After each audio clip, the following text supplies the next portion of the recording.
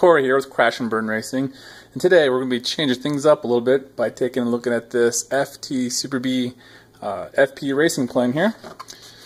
Now when you build this, you're going to have this nice large opening here to fit any camera or whatever layout you want to do in here, but you have to get a little creative in how you're going to do that. So I went to the old 3D printer and came up with something that will make mounting a camera in this super easy, and that is this guy right here.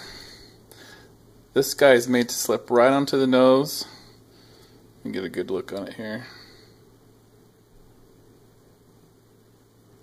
There we go. There's the now this is made for your CCD and your CMOS board cameras.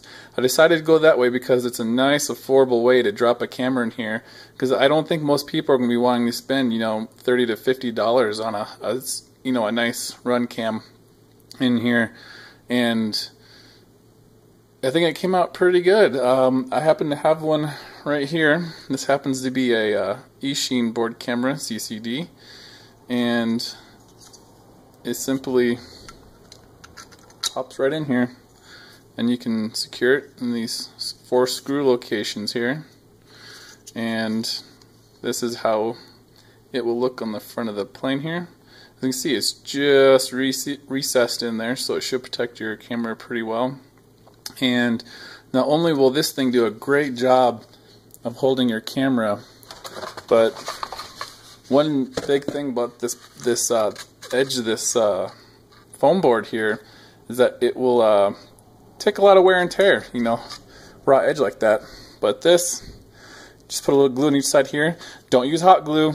This is 3D printed. It will warp the crap out of it. Just use some foam glue, and it goes in here just like so, and it cleans up that front of the plane real nice. And the bottom side here, this is the second one. I put this large opening here for those people who have to slide their battery way forward, because this plane does like to be a little nose heavy, tail heavy, so you really gotta shove that camera or that battery up here a lot of the time. So yeah, let me get the camera screwed in here real quick, and I'll be right back. Alright, we got it secured into our camera bracket here. I just use the 2 screws from the top. I like to keep all the screws that come from my servo kit, so I just went through them and found these 2 screws here that happen to fit real nice.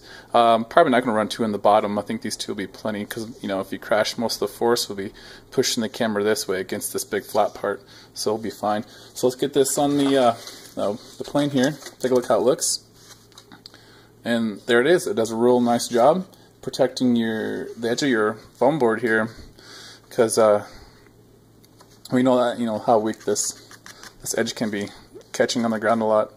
And yeah, there it is. Super easy way to mount your camera onto your Superbee. Now, if you're interested in trying this out for yourself, there will be a link in the description below to Thingiverse, where you can go ahead and download it, print it yourself. And in the next couple weeks here, I have another project that I've been working on that includes a body kit for the QAV X210. There's part of it right here. There's a couple more parts that go with it, but I want to give you guys a little look at it. And this will be put out on Thingiverse also. So hey, I want to thank you guys for watching. I'll be back again. Stay tuned. Catch you guys later.